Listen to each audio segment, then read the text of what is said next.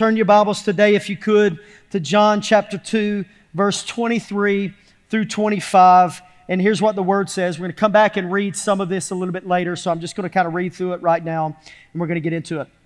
Now when he being Jesus, was in Jerusalem at the Passover during the feast, many believed in His name when they saw the signs which He did. Verse 24.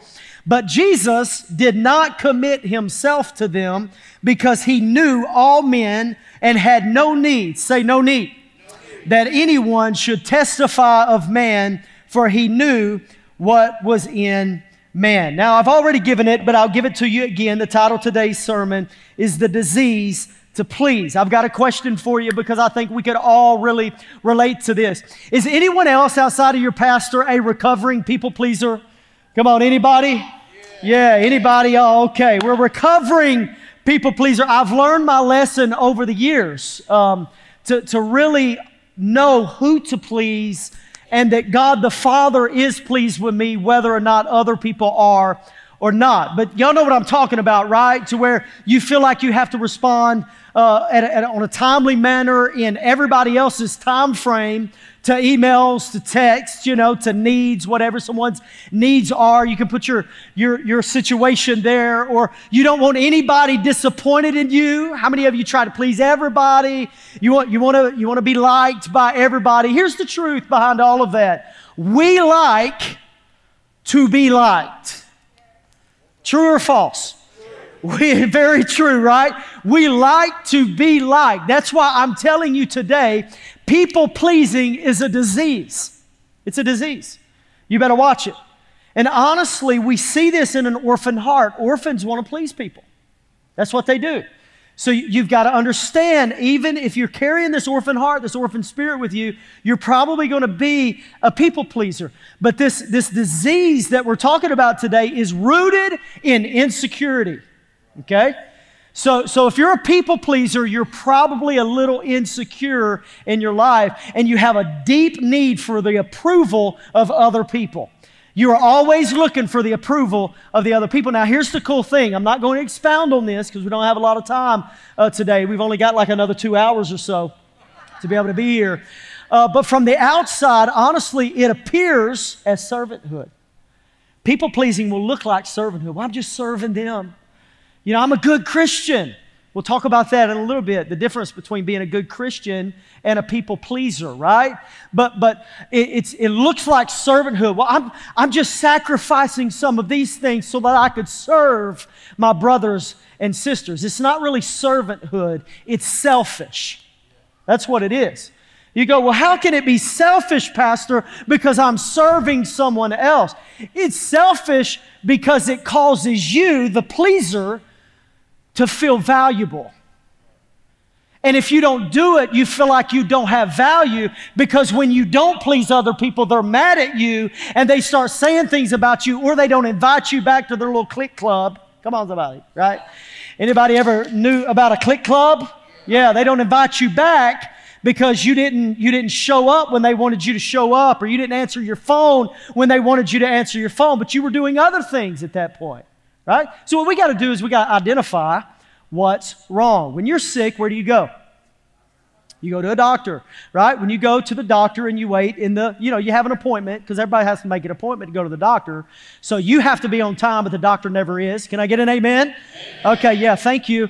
So you get there at 11 o'clock, at about 4:30 in the afternoon, you finally get to sit down at the table. If there's any doctors in the room, I do have some doctor friends. I love you guys.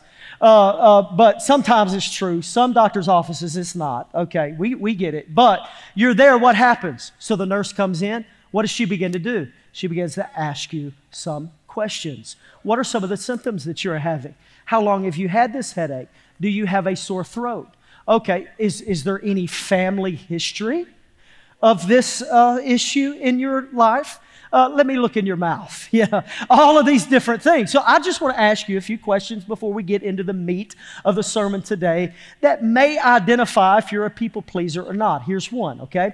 Are you preoccupied with what others think about you?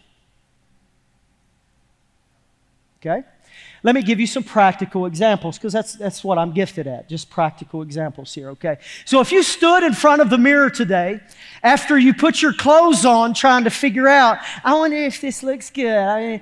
I don't know. I wonder what you're really doing is not just looking to see if you look good, but you're looking to see if someone else will come up to you and tell you that you look good, right?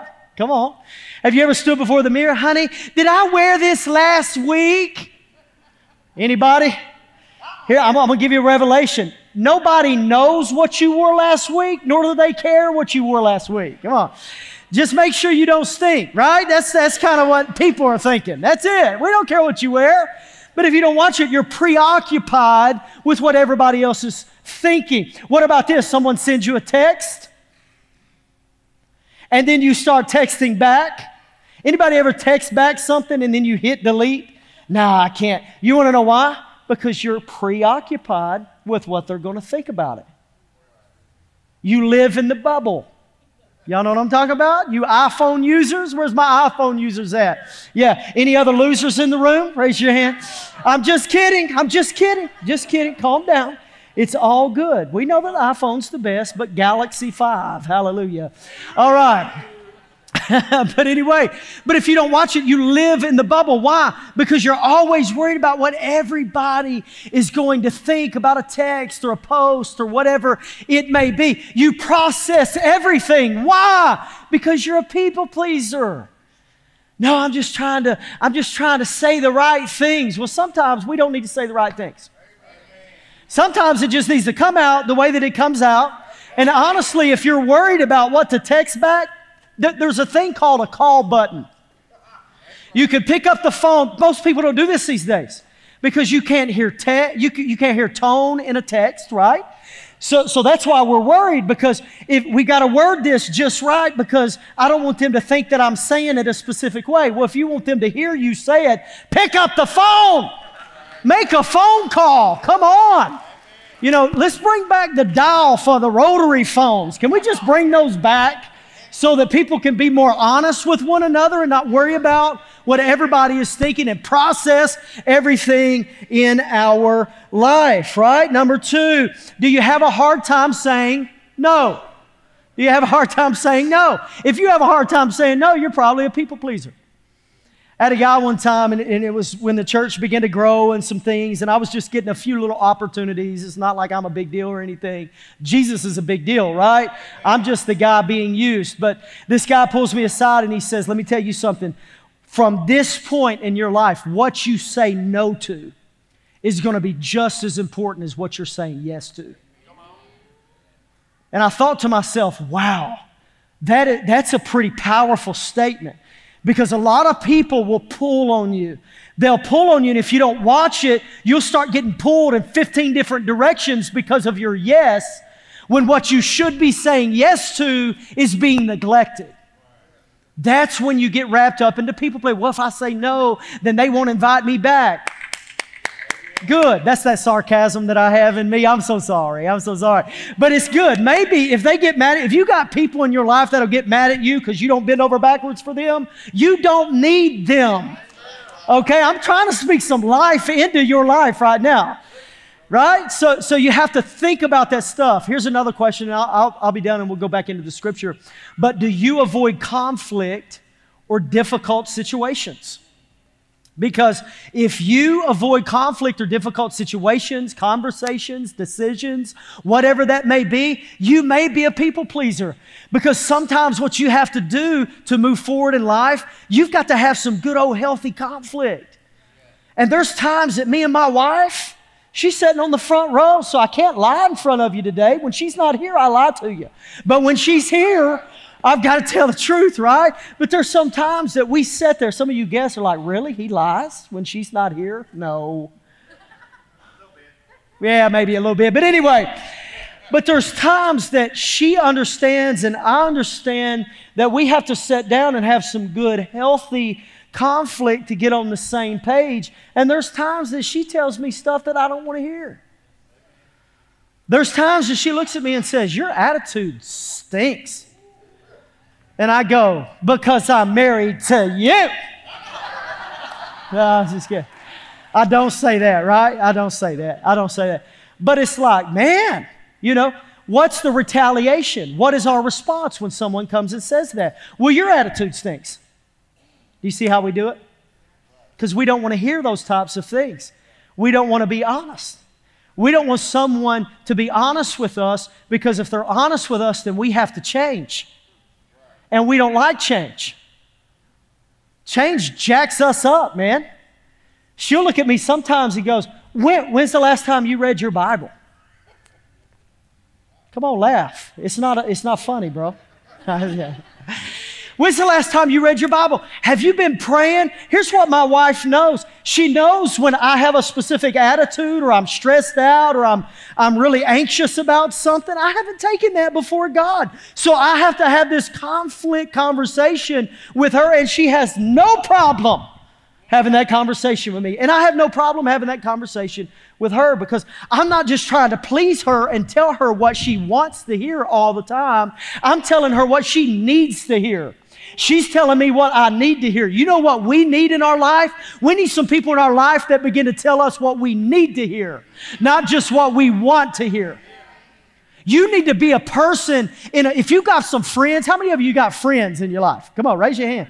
Wow, we got to get some friends. My gosh, what's wrong with us in this place? But look, if you got a friend in your life, be honest with your friend. Tell that friend, if you're really a friend, tell that friend what they need to hear, not just what they want to hear. Don't be a people pleaser just to keep a friend. Come on. Faithful, what does the Bible say? Faithful are the wounds of a friend. What? Faithful are the wounds. What do you mean? Because friends are always going to be honest. Because they're friends. And sometimes those things wound us. It hurts us. Why? Because we're hearing things that we don't want to hear. In other words, people are not around us to please us. People are around us to help us grow. That's what I want in my life. Let's go back to John 2:23, and let's look at the life of Jesus, just 23 and 24, and we're going to see how he dealt with this himself. It says this: Now when he was in Jerusalem at Passover, during the feast, which means there would have been a ton of people in Jerusalem at this time, okay? This was the very beginning of Jesus' ministry. Jesus got this right from the start. He didn't have to go back and repent. He got it right from the very beginning, okay? Look at what it says. It says, many believed in his name when they saw the signs, come on, which he did. I saw the sign, and it opened up my eyes. Okay, if you know that song, you are old. With me. Amen. Yes. Okay, but here's what you have to understand, okay? When this happened, the Bible says many believed. Say that with me. Many believed. You know what comes with that? Expectation. You know what comes with that kind of expectation? False expectation. Many now are following. Many now are believing in Jesus. And just like us, Jesus had a lot of opportunity right here to become a people pleaser. He had a ton of opportunity. And if you don't watch it, that opportunity comes with expectations that you think you have to meet. Well, I mean, I just now got in this friend group. I've been trying to get in this circle for a year. Golly, what do we live for these days? But man, I just got here. So if they ask me to do something, I got to do it. But I just joined this little club, and if I don't do what the club says, I'm out of the club. Well, peace, chicken grease, I'm out. You know what I'm saying? I mean, you just got to do what you got to do, because it's not about pleasing people. It's about pleasing God. So to defeat this disease to please, I'm going to give you about 4 things. Number 1 is this: know your role. Look at your neighbor right now and say it. Say, know your role. Know your role. Come on, know your role. Know your role. Know your role. Know your role. I was fixing to say something else, but I ain't going to. Know your role. Listen to this. Your purpose determines your priorities. When you know who you are, when you know your role in this earth, now I'm talking spiritually now, okay? You've got to know your role spiritually. What does this look like? This life that Pastor Jamie always talks about, what does that look like for me? You've got to know your role. Why? Because your purpose, not people, People do not determine your priorities. Your purpose determines your priorities. If you don't know your primary purpose, you won't know what to prioritize in your life. Your priorities are going to be way out of whack. Is there anybody in the room that your priorities have been out of whack before? Right? I don't know about you, but my priorities in life have been out of whack before. There's been moments in my life. I've been in full-time ministry for 18 years. I know I'm only 23. I get it. Right? Did y'all hear that I was told I was going to be a grandfather this past week?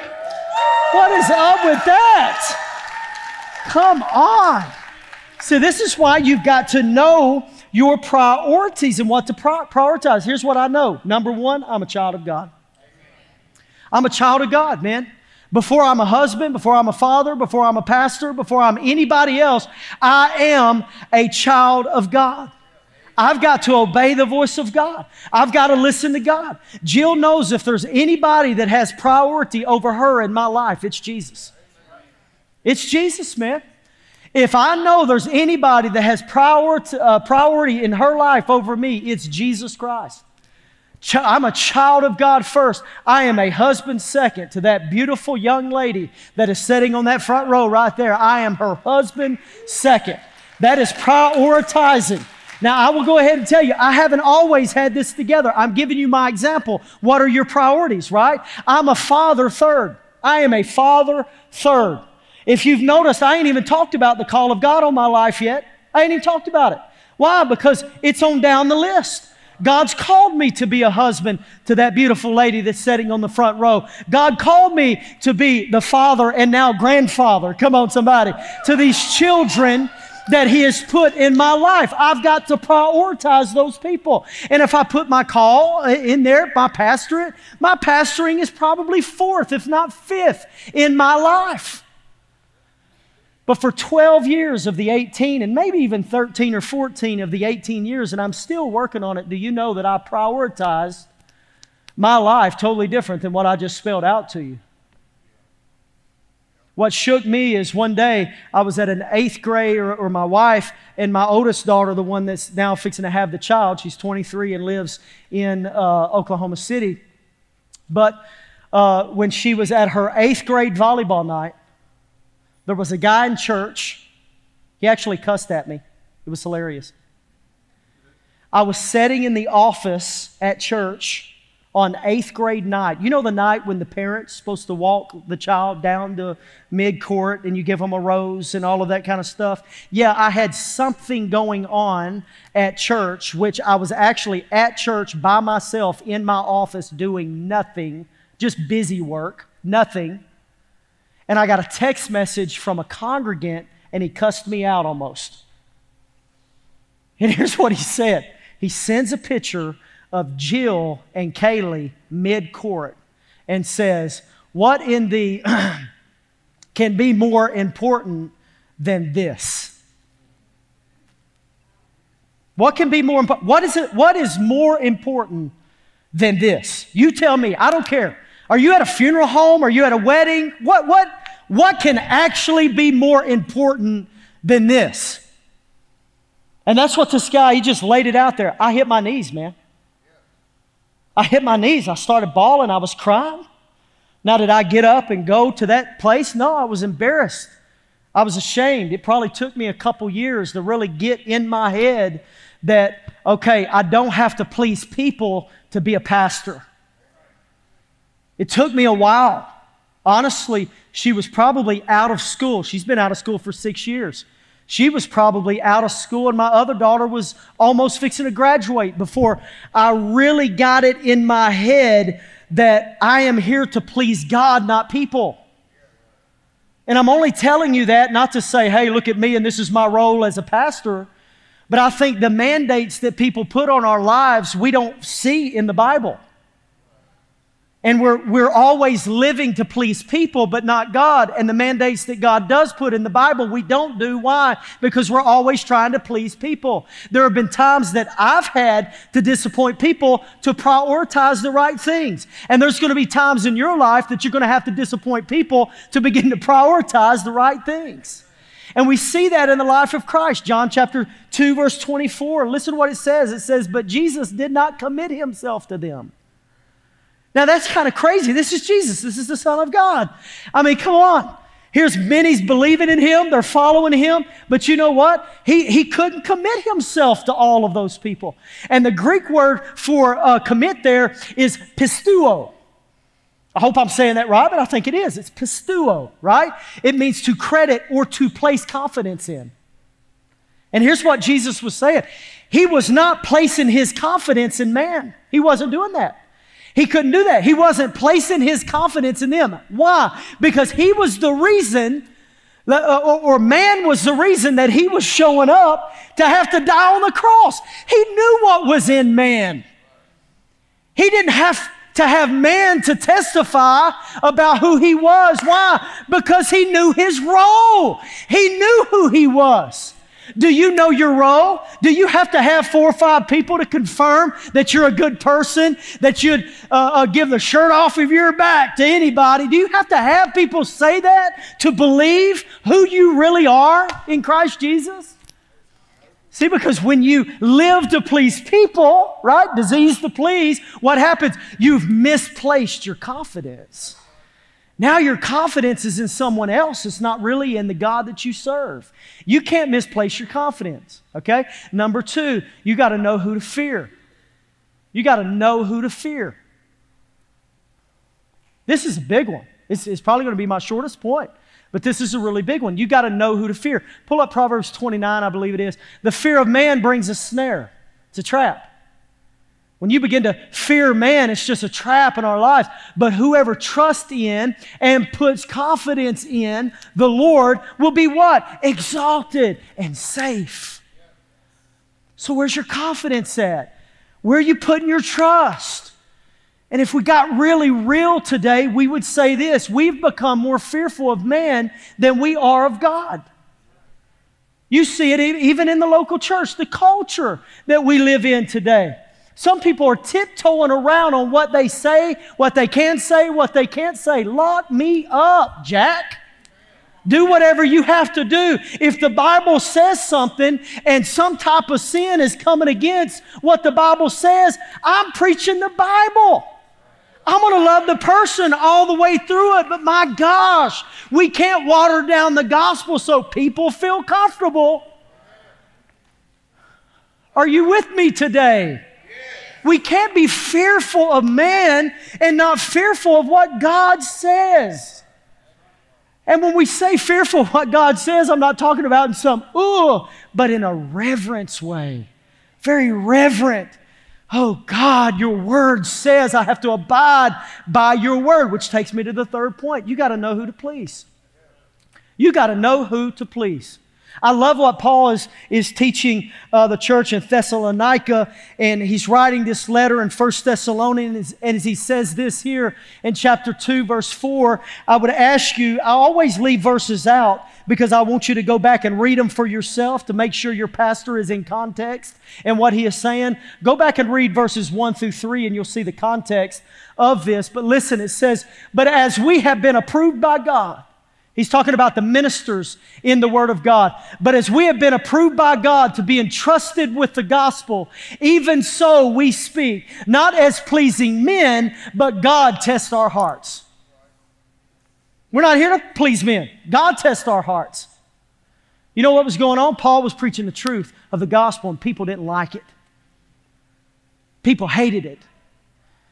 He goes back, if you go back and read verse 2, he's talking about how there's a lot of conflict going on in that moment. Why? Because the Word of God is being preached and people don't like it.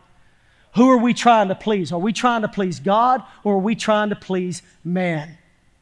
I love what he says in Galatians. Same guys writing the same thing, writing to another church in Galatia. Here's what he says in chapter 1, verse 10. For do I now persuade men or God? Which one? Do I seek to please man?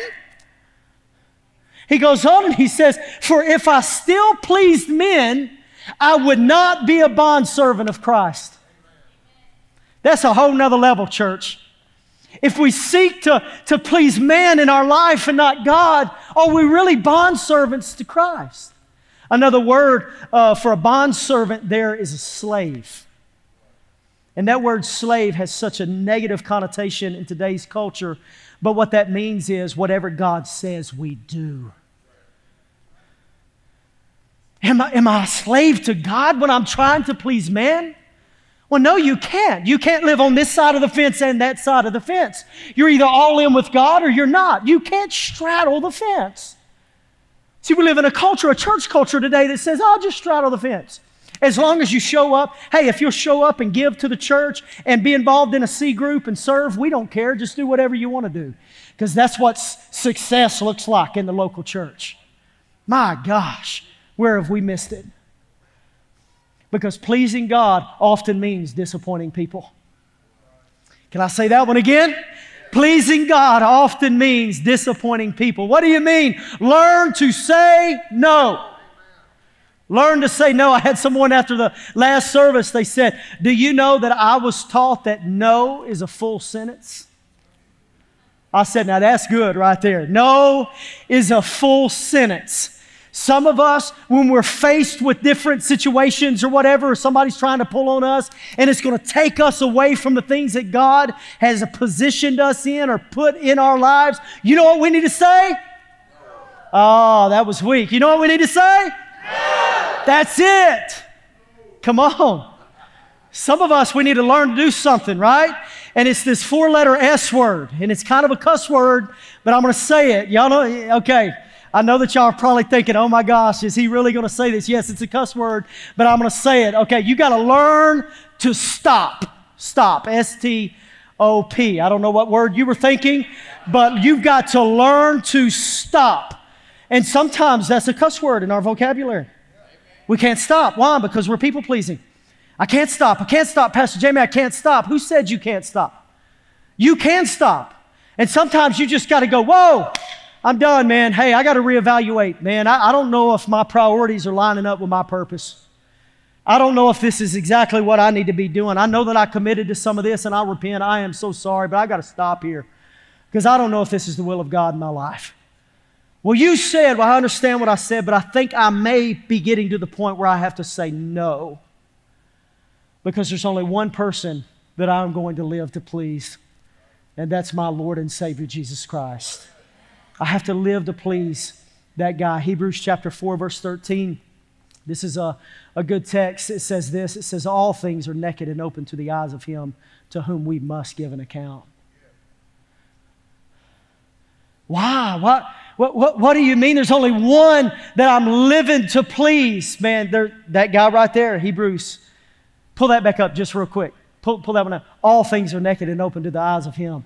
So you know what? I don't care what you look like today. I don't care how prepared you are. I don't care if you say that you're a people pleaser or if you don't say that you're a people pleaser. Maybe you're deceived. I have no idea. But here's what I do know. All things are naked and open to the eyes of Him to whom we must give account. When I stand before God, I will not be able to bring all those people that I pleased in front of God and go, "But God, I understand. But man, these are your children and I was trying my best." He don't care about that. He does not care about that. And one day we're going to stand before God at the judgment seat of Christ and we're going to give an account. And we're going to have to answer for what we've done here on this earth, right? Takes us to number 4. It's this, and Kenzie, whoever can go ahead and come on out. But know whose approval matters. Know whose approval matters. Do y'all remember this is week 5? Let's go back 4 weeks prior to today and let's talk about that first sermon. I think the title of that sermon is "Who Am I?" Who am I? Just identifying who I am. Do y'all remember that one? Whether you were an orphan or a slave, y'all remember that? Or a son or a daughter. Who am I? Right? And one of the scriptures that I brought out was Matthew 3:17. Y'all remember that one? Before Jesus ever performed a miracle, before He ever started His ministry, He was baptized by John, and the Bible says the heavens opened, a dove or the Holy Spirit in form of a dove came, fell on Jesus, and God's voice spoke from heaven and said, "This is my beloved Son in whom I am well pleased." So before you do anything, when you confess Christ over your life, when you begin to live for God, you've got to know no matter who wants to pull on you, God's approval is what matters. And when He looks at you and says, this is my beloved son, or this is my beloved daughter in whom I am well pleased. Before you ever serve on a team, before you ever do any of the stuff that church culture says to do, which I think is great to do, but we can't put that as a God in our life. You got to know whose approval matters. Does the Father's approval matter more than the people's approval in your life? That's the question. And easily it comes out of our mouth, yes. But really? Because if it comes out of your mouth, and some of you may have said yes, and you are doing it, man. But yes is just a word. Actions speak louder than words. And so does your actions back up your yes? Let me ask it like this. Do they, Father, Son, and the Holy Spirit, mean more than them, everybody else in your life? Do they mean more than them? I love John chapter 12. If you would, flip on over to John chapter 12 just real quick. John chapter 12, just real quick. Verse 42 and 43. Nevertheless, even among the rulers. Now, let's break this down just for a minute. Y'all don't read it before I read it, okay? Because it kind of gives itself away there. Nevertheless, even among the rulers. This in today's culture, it would be like this. Your councilmen, your governors, your senators, which may be a senator, I'm not really for sure, but your senators, your president, all those types of things. That would have been rulers, okay? It's not just talking about rulers in the church. We're going to talk about those people in a minute.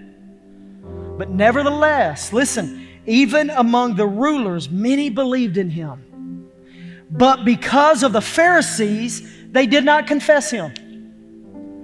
Now hold on a minute, because a lot of us, what we do is we go, wow, I can't believe that. But how many of us are living in the same thing?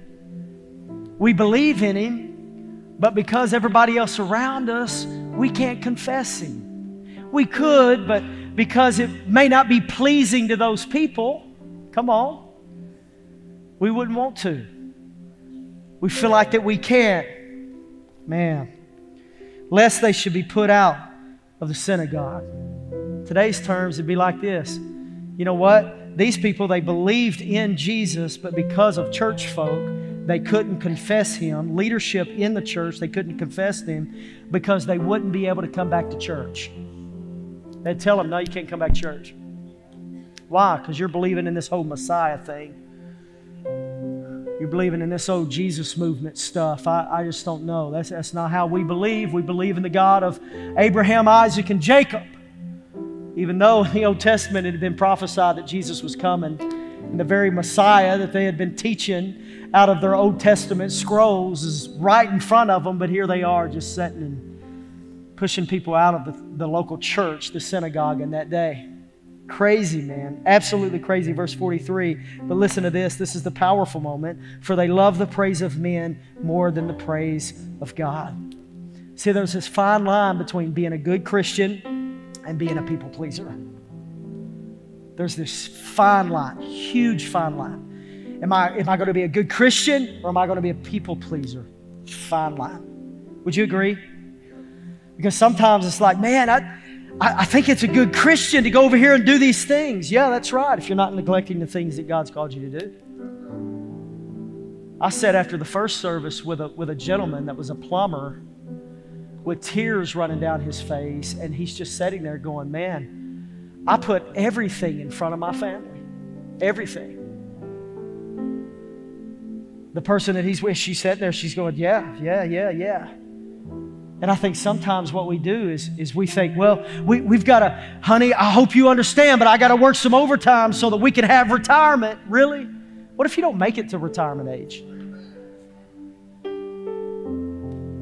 What if you take a stand, and I've seen this happen time and time again, even in the workplace. What if you took a stand and said, you know what, here's my morals, here's my values, and here's my time that I'm going to need with God, and if you don't give me that, then I'll go somewhere else. I've seen people take a stand like that and get fired. I have. I've seen people take a stand like that, and their boss is respectful of that and goes, wow, hey, can you come into my office and tell me a little bit of why you're so passionate about this God that you serve? I've seen it both sides. But I don't want to stand before God one day and God say, hey man, you know that $17.50 an hour that you were scared to sacrifice because you wouldn't stand up for me because you were scared you were going to lose your job? Come on, man. Did you not think that I wasn't more than $17.50 an hour? Because the truth is, if you would have stood up, you would have got fired. I had a $27.50 an hour job waiting on you, but you never received that because you wouldn't stand up for me. See, there's a fine line between being a good Christian, a good person, and being a people pleaser. And you know what we need? We need the Holy Spirit to teach us the difference. Because Jamie could try his best. Yeah, go ahead.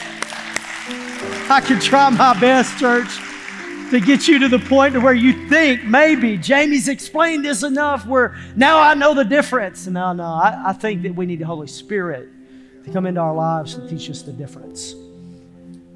Do you have the disease to please?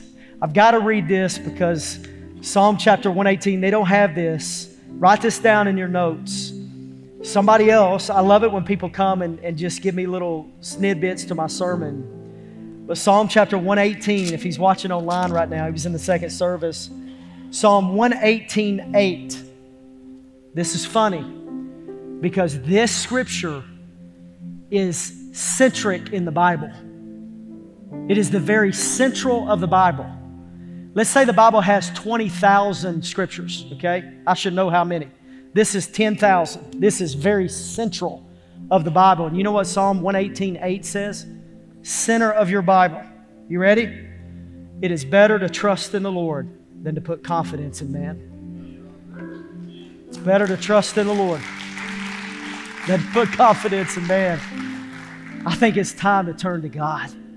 Let's put our confidence, our hope, our time, our energy, our effort into Jesus, not just man. Let's serve man, but let's serve God first. Amen. Let me pray for you. Father, I know without a shadow of a doubt, you've laid this sermon on my heart.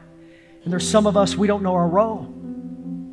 Some of us, we may not know who to fear. We don't know who to please. We don't really know what matters.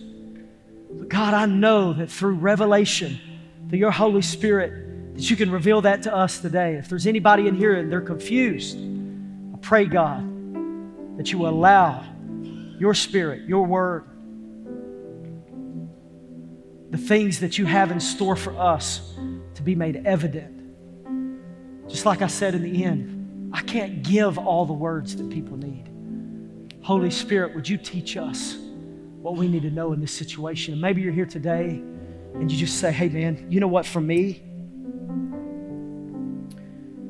I have been so far away from my purpose that I've just been disobeying God. I feel like, Pastor Jamie, I'm a good person.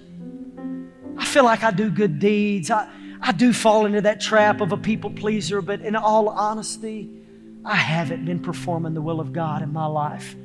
And you know, when that happens in our life, what happens is really we get thwarted and we get off track and we get to dabbling and doing things that we know we shouldn't do, which kind of takes us a little further from Christ than we should be. And I wonder if today is a day of repentance for you. A turning point in your life to begin to identify the role that you play, the role that God has just for you, not for the group you're in, for you, so that you can begin to be that obedient follower of Jesus Christ. If that's you today and you need to make that shift, you need to make that turn, nobody's looking around. Slip up your hand. Let me pray for you just real quick. Slip up your hand. Slip up your hand. Yeah, several people. Yeah. Hallelujah. Absolutely. I see you up there. Let me pray with you just for a minute. Say, Jesus, in this moment, I've realized that I'm a people pleaser. That I've done things for others while neglecting doing things for you.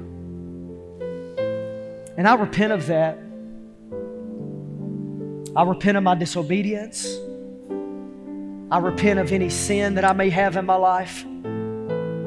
And I turn everything over to you right now. Just use me. Mold me and make me into your image. Thank you for your purpose. Thank you for your call. And most of all, thank you for your forgiveness. In Jesus' name, amen.